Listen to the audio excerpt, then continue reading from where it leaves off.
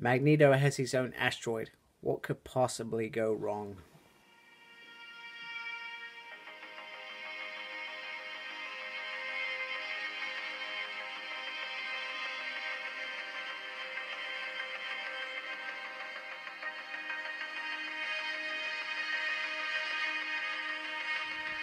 Hello and welcome to a Smurfy video, and today we are looking at the Uncanny X-Men, the Fatal Attractions Omnibus. So here is the cover, a nice shot of the X-Men. Turn it to the side. Doesn't say Marvel Omnibus on the side. Fatal Attractions, I don't know why. Kind of bugs me. It should be an omnibus, right? Maybe I just don't know what an omnibus should be. So there is a bio on the 30th anniversary. Magneto returns with his occulties, and they are ready to start a war, basically. And it collects Uncanny X-Men 298 to 305. The 315 always bugged me. For some reason, this should be in the Phalanx Covenant hardback, but it's not, so it was always a bizarre one. The annual 17, the crossover with X-Factor 87 to 92, X-Men Unlimited 1 to 2, X-Force 25, X-Men 25, Wolverine 75, and Excalibur 71. And underneath the dust cover, this is the kind of bio.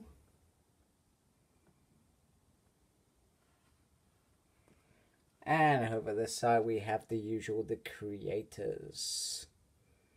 Peter David is one of my favorite writers. John Romita Jr. is a great artist. Got Joe in there as well. Now this review is for Josh Long, who requested me to do this video on Fatal Attractions Omnibus. I hope you enjoy the video, mate. So here is the underneath dust cover, a simple blue X, which is feels a bit disappointing compared to some of the covers we've seen over the years, and then the blue on the side, and then Fatal Attractions at the bottom, and well, nothing at the back. Okay, so underneath oh goodness, right, it's always like this at the beginning of the book. There's the writers, the pencilers, the inkers, Fatal Attractions, and all the other good people that worked on this book. And then pretty much it's straight into it with the Uncanny X-Men 298. So we're just kind of, I'll try and run through it basically. So the occulties, oh my goodness, the occulties that work for Magneto are kind of going out there and wrecking havoc. And pretty much Magneto has his whole Asteroid M, and it's saying, mutants welcome, let's go live outside the world, so to speak. Yeah. Turn, page, turn. Go. But it's Stimpy, well, Stimpy, good 90s 90s cartoon. Oh my goodness, I'm just talking gibberish. So this is the bit about X Factor. I love a bit of random. Very, very cool. And I think in here we get, I'm hoping we get the funeral of Ilana, who sadly passed away, and that obviously leads to Colossus going off with Magneto. So we're still on X Factor. That's quite a bit about X Factor. Hey, look at that Wolfsbane. That's pretty cool. Very, very cool.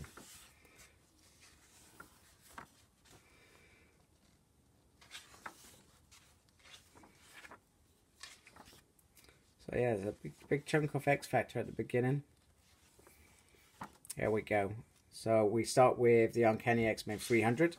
So big milestone. Now, it's been a long time since I actually read this omnibus, a good few years. I think this came around 2012, maybe 2013, around that sort of time it came out. So I've recently just I've started actually collating the actual individual comics. It's something that I've set myself as a goal. It's something that I've always wanted to do, but I always said no, and with good reason. If you start getting to some of the issues, it depends on what kind of grade you want. Me, I can't be super picky. It's not like I'm super loaded and I can afford to spend 200 quid on an individual issue, but I would like to get them in a reasonable condition so it's okay, if that makes sense. Fitzroy, hey, I love this issue. So Storm, Colossus, and Professor X, their system crashes because of Sienna Blaze. And I think there's some sort of weird game going on with the Hellfire Clubs, Shinobi Shaw and Matsu. I think that's right. I could be just talking crap here. But this was probably one of the first kind of annuals that I read. Or not annuals, this is X-Men Unlimited. But it was one of the first sort of stories that I sort of read, other than the Mer Island saga. So pretty much this is all building up to the big crossover, which is Fatal Attractions. Hey, Kitty Pryde. Oh yeah, so this is that pretty sad moment. So Ileana, so Jubilee got reattached to Ileana, and obviously Kitty Pryde was her best friend when she was a teenager. Obviously she reverted back, and you know, it's kind of heart-wrenching stuff, you know. Yeah. And so begins Fatal Attraction. So here they are. Their war on humanity begins. Magneto's making his big play. So you got Exodus as well. You got some Sentinels thrown in there. Can't remember why they're there. Damn. So Multiple Man gets stabbed in the eyes. That's gruesome, man. I think he dies shortly after as well, if I remember correctly, from the Legacy Virus. But I don't think it's Jamie Prime. Yeah, it gets kind of confusing when it comes to Multiple Man. But Jamie Madrox from his Investigation Days was one of my favorite. We also see very soon, I'm not sure if I'm hoping I don't skip over it. But so Magneto starts one of his attacks on the X-Force team. Cable gets pretty brutally brutal.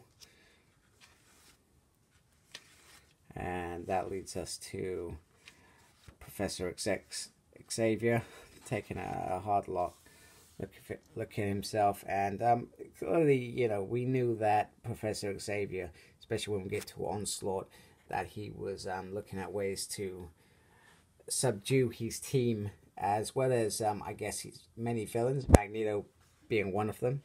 You know, it's one of those things, what if it came to it and I had to make that call?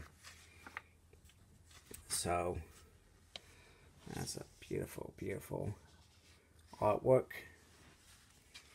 I'm not going to pretend to remember who the artists for each story is, because to be quite frank, I'm not that talented. Nearman Collector, he's a top guy who's he'll be able to tell you who does this picture and that picture, etc. He's very well versed with Uncanny X-Men, and this is where Colossus turns on. He's back on the X-Men. You know, through all his pain, he can no longer stomach it. So Magneto actually makes the kind of first move here. And he says, anyone who wants to come with him, come with him. And it's one of those moments that Colossus is the person that decides to go with him.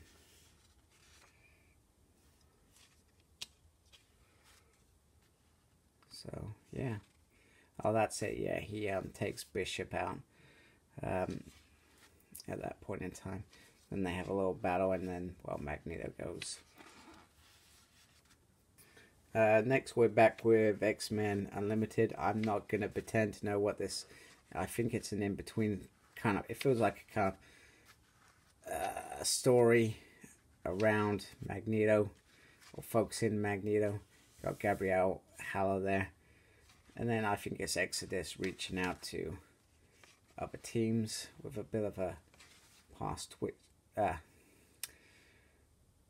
twist. Oh, goodness. I'm going to stop talking about that bit. And I remember Moira had... it was believed that Moira interfered with Magneto as well. Hence why he went on... I think the first kind of attack in... I think it was like within the first few issues of the new X-Men series, which started in the 90s. So, pretty much, Magneto's making it impossible for humans to deal with at all. So, Professor Xavier takes a team. It's not a big team as well. It's actually quite a small team. One thing I'd say about this, you know, I love this omnibus. I like the story, but it doesn't always feel like it just flows together all the time. So, see his team there, a bit closer there, and let's just go for it. I understand Rogue, Quicksilver, Wolverine, Jean Grey, Gambit. I'm not so sure that he would have been the choice that I would have. Maybe I'm a bit biased here. I would have picked Cyclops, knowing that he had fought Magneto. But I can't remember if Professor Xavier says to him, actually, stay behind. We're the first wave. If it goes wrong, I need you. So Magneto, this is the bit that Fatal Attractions leads to. So he's already given Cable candid his ass, should we say. Don't usually say words like that in a video, but I'm going to today. Then Magneto takes it a step too far with this crunching, agonizing pain to Logan.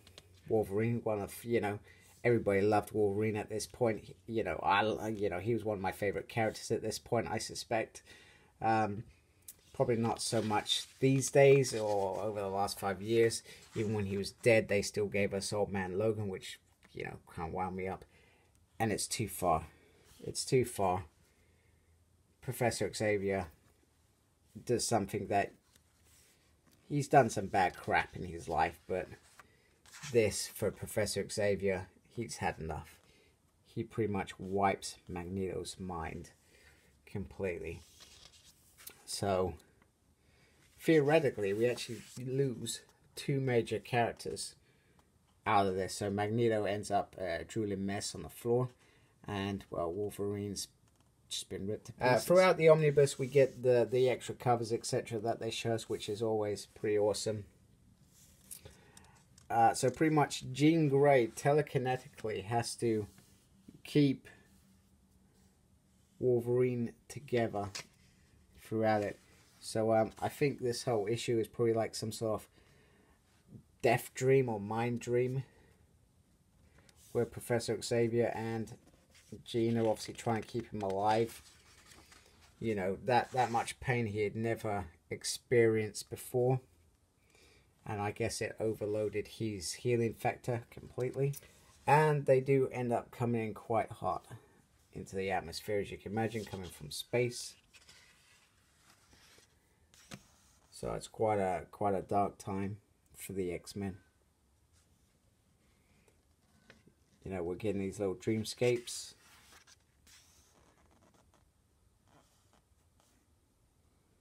Which is, it's got some really nice art in this actual Wolverine story. And we end up learning that underneath his adamantium skin, he did have bone claws, which I think actually get broken off at some point during this whole reign. And Wolverine kind of devolves into a kind of animal. And then we get an Excalibur issue. So it's pretty like a recovery issue, I guess. At the end, there's Colossus in his new occultist uniform.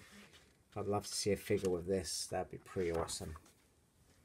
We'll get a nice little, I guess, scene with these two, which doesn't happen very often. Very often at all. So it's kind of nice. And Kitty Pryde, whose heart's probably broken at this point. So quite a lot of tragedy all at once. Colossus, Illyana, Wolverine, even Magneto. Charles Xavier's lost his, I guess, his best friend, you would say.